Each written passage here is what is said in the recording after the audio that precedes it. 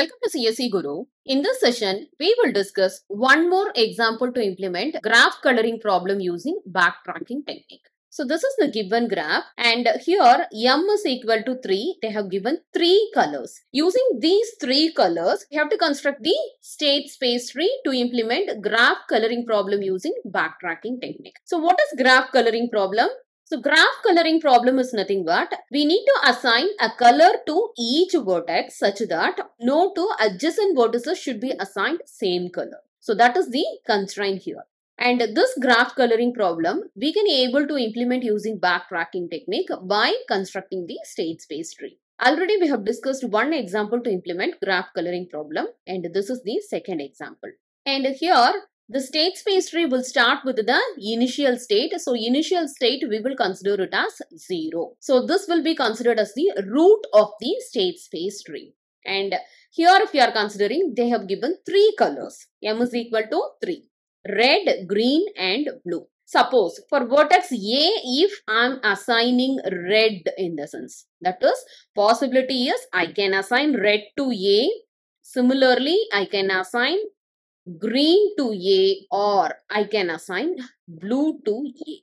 Suppose if I am assigning red to vertex A in the sense, B and C are adjacent to A. So again red should not be assigned to B and C. That is the meaning. For vertex B, red if you are assigning in the sense that is a dead end because that is a main constraint in graph coloring problem. No two adjacent vertices are of same color. The adjacent vertices should be assigned with different colors.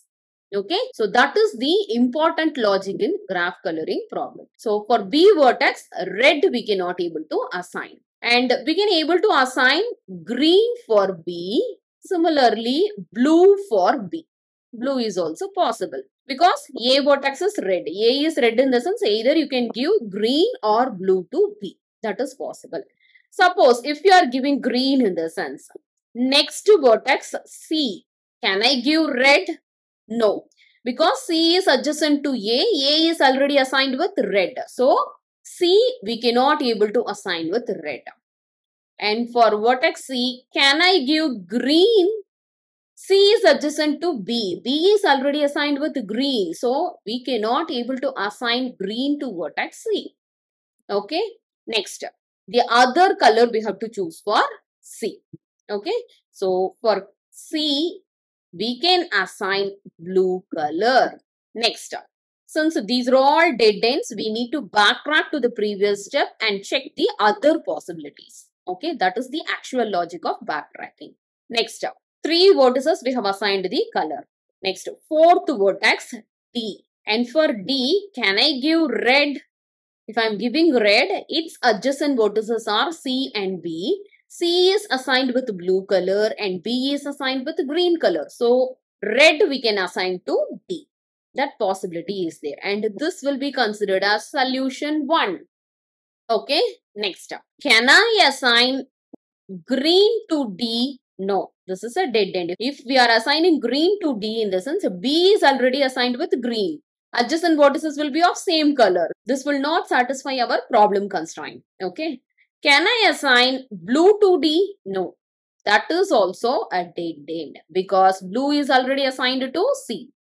B and C, what is the color you have assigned? That should not be assigned to D. Similarly for A because to B and C, A is also adjacent. D is also adjacent. But you can assign same color for A and D. No way A and D is connected here. Okay. That is the logic. So now we got one solution here. Here they have given only 3 colors. And for each color we have checked the possibility for D. Next for C if you are considering all 3 colors we have checked the possibility in this level. So backtrack to previous step. B if you are considering red and green we have checked the possibility. So backtrack to previous step and check the possibility for blue. Okay. So if I am assigning red to A and blue to B in the sense, for C, can I assign red? Already A is assigned with red. So we cannot able to assign red to C. This is a dead end. And can I assign green to C? Yes, that is possible because A is assigned with red, B is assigned with blue in the sense we can assign green to C. That is possible. Okay, next.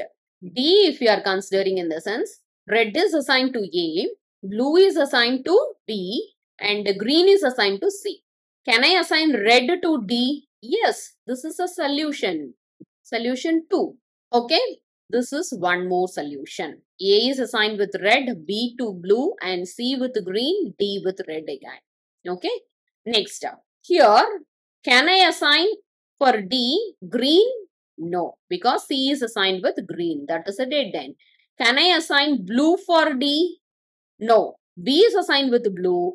So, we cannot able to assign blue again to its adjacent vertex D. So, we have checked all three possibilities for D. Next, backtrack to the previous level and check the possibility for C. C, already we have checked the possibility with red and green. Can I assign for C blue color?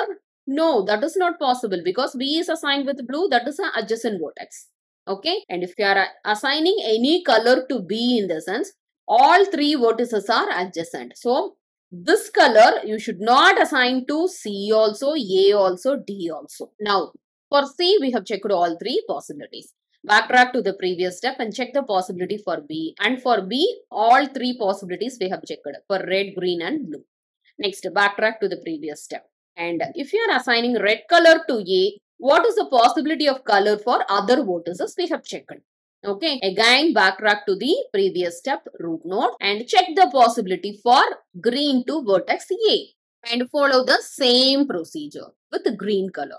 And if you are assigning green color for A in the sense, here also if you construct the complete state space tree, you will get two more solutions. Similarly, backtrack to the previous step and assign blue color for vertex A in the sense, here also you will get two more solutions. Okay, if you construct the complete state space tree. And this is the procedure to construct the state space tree. And the solution path if you are considering in the sense, this is one solution. And the second solution is, this is second solution.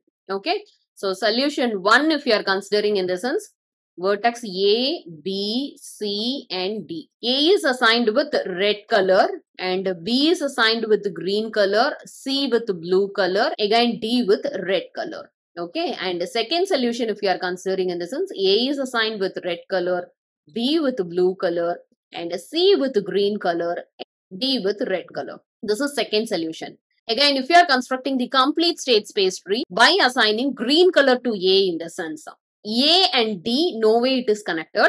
So, A and D, you can assign same color.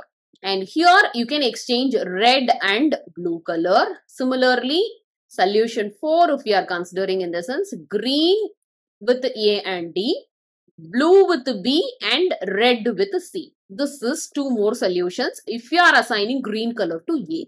Similarly, if you are assigning blue color to A in the sense, you will get two more solutions. That is, blue color for A and D in the sense, green and red you can exchange for C and D. Similarly, S6 if you are considering in the sense, blue for A, red for B, green for C, again blue for D. So, these are all the possible solutions for graph coloring problem for this given graph. Similarly, for your practice, you construct these two state space tree. And what is the chromatic number for this given graph? So, here, chromatic number is nothing but what is the minimum number of colors required to color this given graph by satisfying the graph coloring problem constraint. What is the constraint here? Each vertex you can assign a color such that no two adjacent vertices are of same color.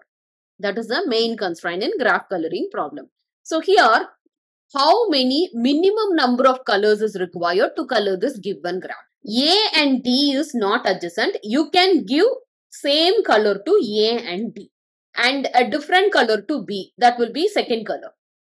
Here, if you are considering C in the sense, you cannot assign color 1 also and you cannot assign color 2 also. Here, you need to give a different color only. So, that may be color 3. Okay. So, here, to color this given graph, minimum number of colors required is 3. So, the chromatic number for this given graph is 3. Thank you for watching this video.